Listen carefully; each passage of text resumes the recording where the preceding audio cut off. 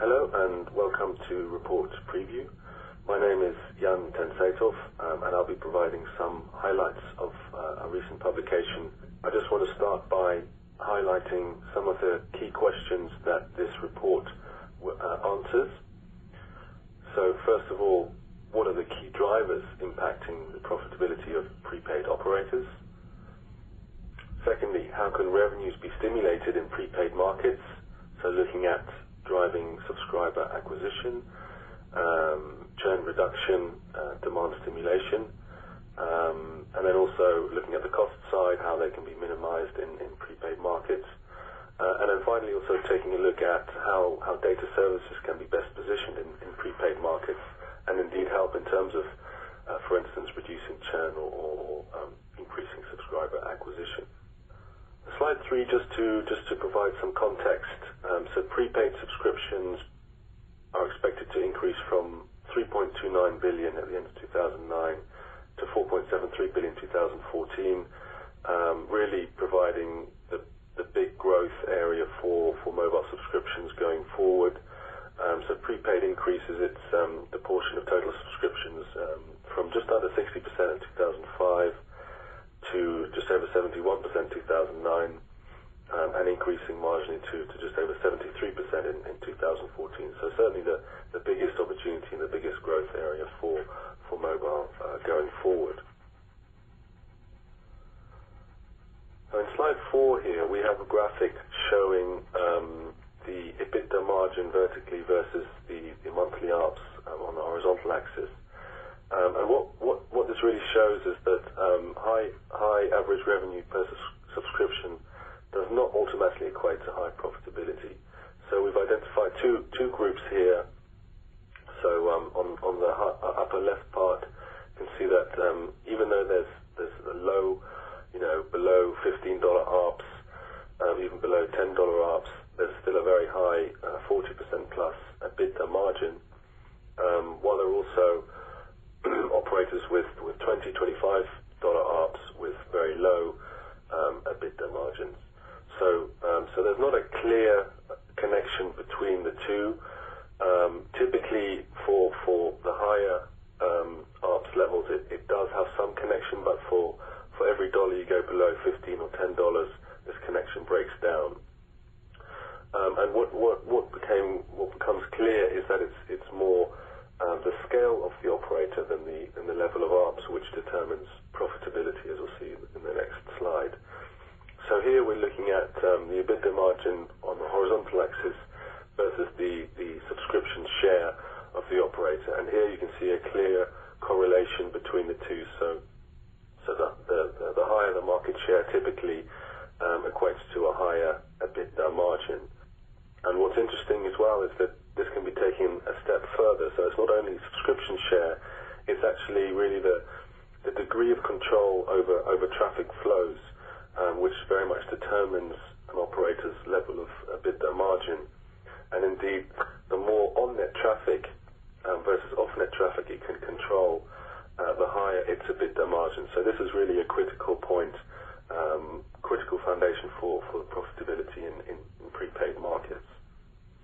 Subscriber acquisition is, of course, always important in prepaid markets where there are high churn levels. It's always important for operators to be attracting new subscriptions in order to maintain and indeed increase their market share, but also by minimizing churn, that is also helping, of course, to maintain a high share of the market.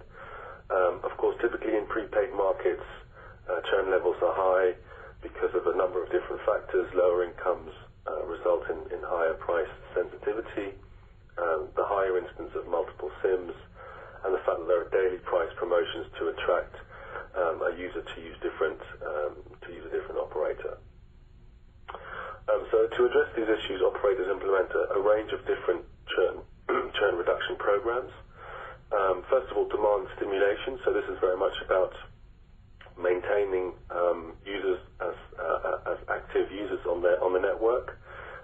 So typically on-net price promotions is very commonly seen in prepaid markets. Discounted airtime, so if you use a certain amount of minutes per month and then top up, then you will get additional airtime as a typical one. Zone-based pricing is something we've seen very much in Africa and spreading from there to other emerging markets as well. A very profitable way of driving demand stimulation, and in some instances also prepaid credit. So actually, when the credit runs out, that the operator will provide a limited amount of credit for the user to make additional calls.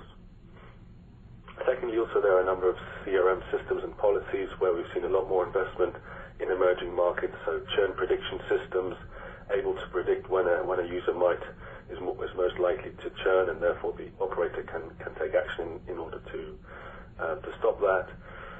Proactive CRM calls in order to address issues and to promote usage, and support number prioritization, so users can get in touch with the operator through a particular number.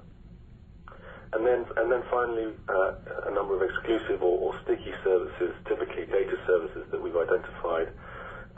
Payments is a critical one. Again, in Africa, we've seen a lot of developments there. The great example is Safaricom's M-Pesa service, which really reduced their churn levels, even though they have a very significant portion of the market.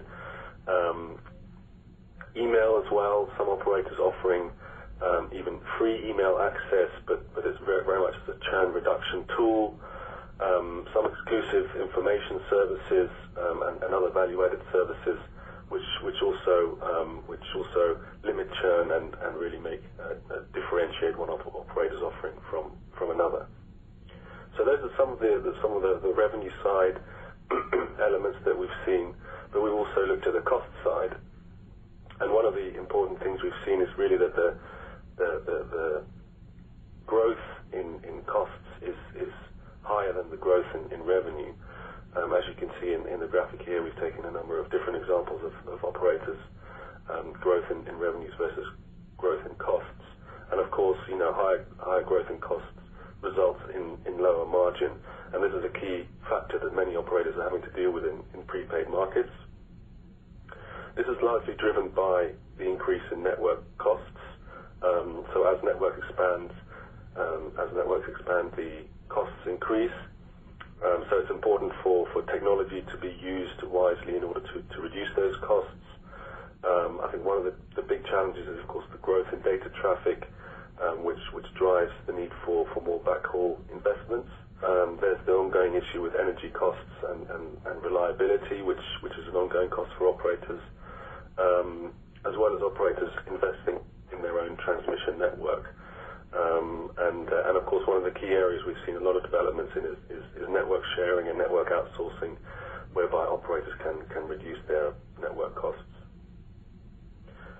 So those are some of the things just to highlight of the report. There are my details if you're interested in anything more.